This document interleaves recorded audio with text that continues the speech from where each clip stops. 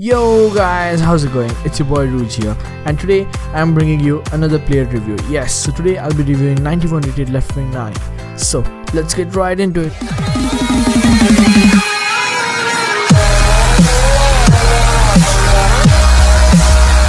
Yes guys, so this is the plan we have to complete to get Nani.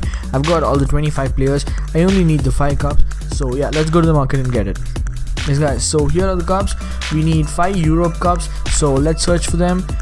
Yeah, I've already put the filter for 70k, so here's one. Okay guys, we need 4 more. Alright, here's one more. Alright, here's one. Yeah, there we go. Yes, let's just buy that. Yes guys, so I bought all the 5 cups. So now let's go ahead into the plan and complete Nani guys. Yes, so let's redeem Nani. So there we go. Yeah, let's just fill in all these cups. Yes guys, so now we can finally claim Nani guys. Yes, look at that guys, 91 rated left wing player. Oh come on. Alright, let's go. Yes guys, as you can see, there is Nani. Oh my god, look at that card guys, look at that. He's better than Sanchez guys, he is better than Sanchez, but he's got only 84 finishing. So let's enter the gameplay to the further review guys. This is gonna be awesome.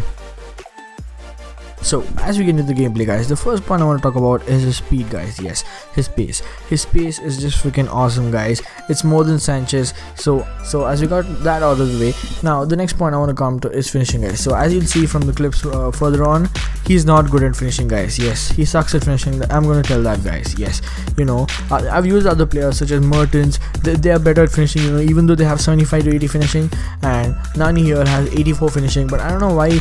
You know, I've taken 10 to 11 shots and I've scored only 1 goal. So yeah, that shows how good he is in finishing. So yeah, I wouldn't recommend him for finishing guys. Yeah, you know, he's not a good finisher. So the next one is skill moves. So as you've seen in some of these clips, he does the rainbow flick guys. Yes, and as you guys know, I love the rainbow flick guys. Yes, I prefer it more than a roulette.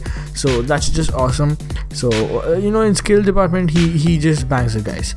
So the next one is dribbling. His dribbling is also immaculate guys. It's better than Sanchez actually.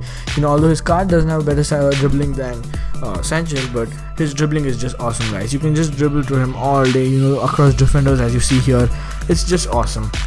You know, if you're looking for a good card, I really suggest him guys. But so the next one is passing guys. Yes, his passes are on point and his crosses are on point, no doubt about that. So yeah, let's get into the final review. So my final verdict is that he's a very good player, but he lacks seriously in finishing guys. So that's why for his player rating, I'm going to give him 8.1 out of 10. Yes, that low.